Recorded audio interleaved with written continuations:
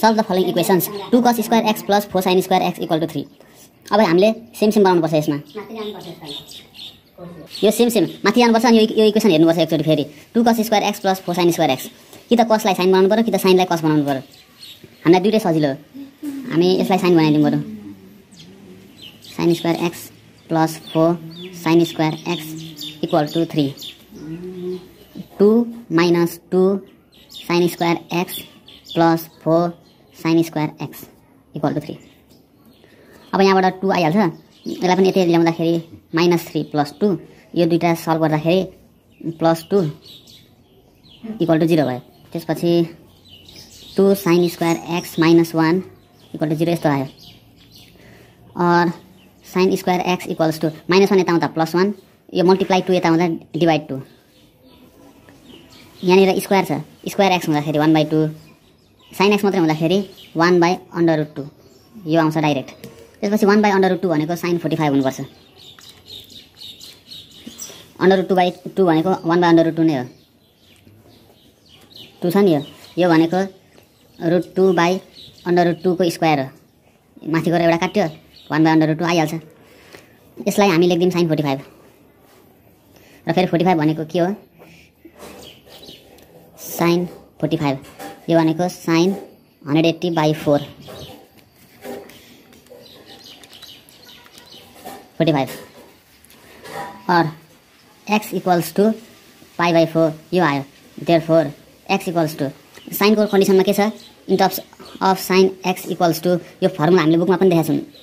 यो छ फर्मुला। यो फर्मुला एकदम डेन्जर फर्मुला। यो किन युज गर्नु बरु यसको सर्ट फर्ममा अर्को पनि फर्मुला छ यसको n पाइ प्लस माइनस थीटा। यहाँ बुकमा पेज नम्बर कतिमा भनेको छ यो page number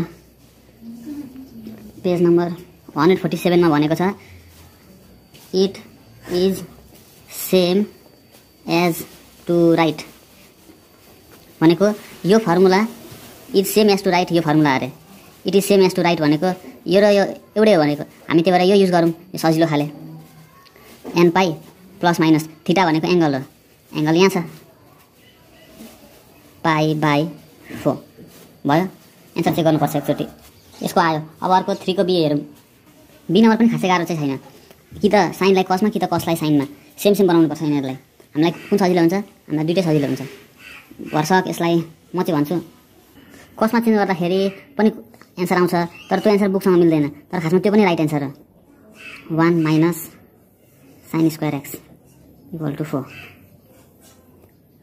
7sin²x plus 3 minus 3 sin²x equal to 4 यो 3 उता जान्छ। अब 7 minus 3 भने यो दुईटा अपरेट गर्दाखेरि 4sin² आयो इक्वल्स टु 4 minus 3।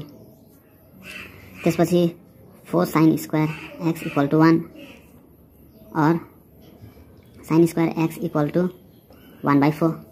यो 1/4 भनेको 1/2 को स्क्वायर हो। और sin²x equals to 1/2 को स्क्वायर। 1/2 भनेको sin 30 डिग्री हो। sin 30 डिग्री को स्क्वायर और sin²x equal to sin 30 को स्क्वायर यसलाई हामी लेख्छौं 180/66 यो भनेको 30 हो।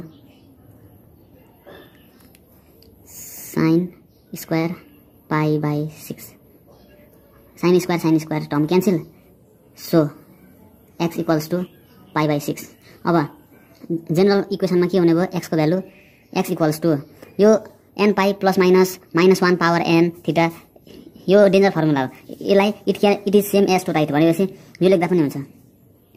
n पाइ प्लस माइनस थीटा भनेको π/6 कमन लिन मिल्छ। यहाँबाट मिल्छ थीटा कमन लिन मिल्छ। यो पाइ कमन लिन मिल्छ। त्यसपछि 6 पनि आउँछ। 6n plus minus 1 divide by 6 यो लेख्न मिल्छ किनभने यहाँ 1 छ। 1 × 6 6 यो पनि एन्सर हो। यो पनि एन्सर हो।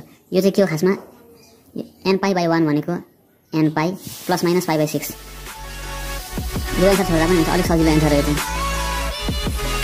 Thank you and by by.